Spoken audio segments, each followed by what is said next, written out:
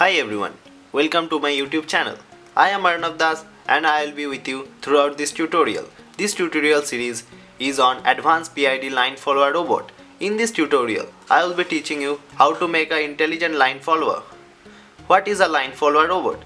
It is an automated guided vehicle that uses some sensor to follow a path. The path could be a black line on a white surface or maybe a magnetic strip under a carpet.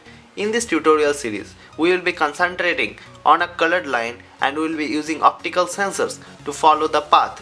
This concept can be extended to magnetic line or metallic line.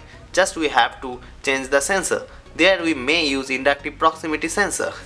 In my hand, you can see a line follower robot and we will be making exactly this.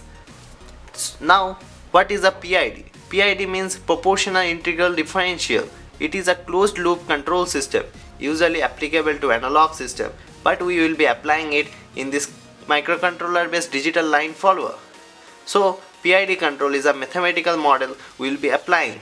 I am saying it advanced PID, as in a normal PID control we have to manually provide the proportionality constant, the integral constant and the differential constant to the system and has to manually tune or calibrate it. But we will be making an auto-tuning PID control line follower where it will autonomously tune itself.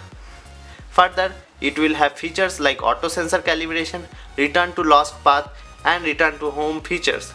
If you want to learn this, please subscribe and like the video. Thank you. We'll see you in the next video.